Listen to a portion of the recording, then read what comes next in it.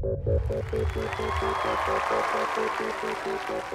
are you? First in Broadway, second in Broadway, third in Broadway. 5 minutes, 10 tops. Are those sirens? No. What is happening? I'll be right there.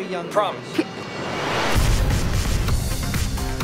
Emma is just incredible and smart and talented. She's created a complex character. Did your traffic jam have anything to do with the Russian mob? Why didn't you just tell me? I really like what's happening with Gwen on this one. She's grown up a little bit. You're Spider-Man, and I love that. But I love Peter Parker more. She's kind of in the midst of graduating valedictorian and having that great success in her life and trying to find her way with this boy who has a lot going on in his own life, too. He kind of has no choice but to love her as he does. But I'm being haunted by the promise that I gave her father.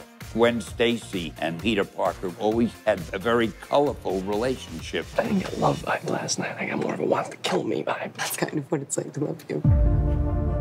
Gwen has dreams and goals of her own. She's not waiting around for Peter Parker to decide whether he can be with her or not be with her. Is Peter home? No, he's doing whatever it is he does. Right, yeah. She's gotten some information that she gets accepted to an Oxford Scholars Program, so she's thinking about leaving. I have to go to England, Peter. It's important to me.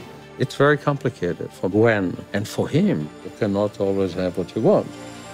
Peter doesn't want to be apart from her, so that's a deep inner conflict that he has to navigate, and it's painful. And it creates a very, I think, real dynamic between the two of them. And the question becomes whether or not they can share a path, or whether that path is going to take them in different directions. Maybe we're just going different ways. I've gotta go. It's Spider-Man.